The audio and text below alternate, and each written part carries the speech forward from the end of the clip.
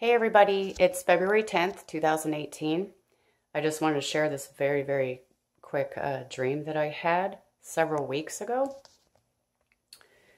And basically in this dream, it wasn't a very long dream, but in this dream I saw like a whole bunch of people that were building this really, really, really tall obelisk type tower. It kind of reminded me of like the Lincoln Monument, I think it's called, that it's really, really tall like that, but this was even taller.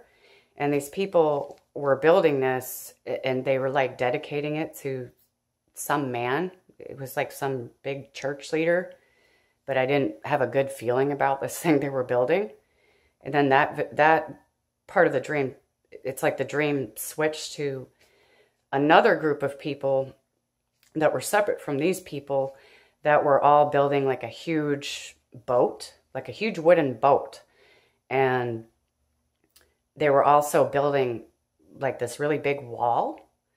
And I knew in the dream that they were building it according to a scripture, which I'm not sure what scripture that was.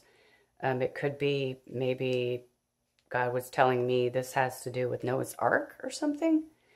Because there is scripture of God, telling him how to build it and everything. But this big wooden boat that these other people were building, they were dedicating this boat to a different man who was also a church leader, but different from this other church leader. And this group of people and this other church leader, I had a very good vibe about in the dream. Like I felt they were very godly and stuff. So I just wanted to share that quick dream and let me know if you guys have any thoughts on it, and hope it blesses you. I love you and God bless you.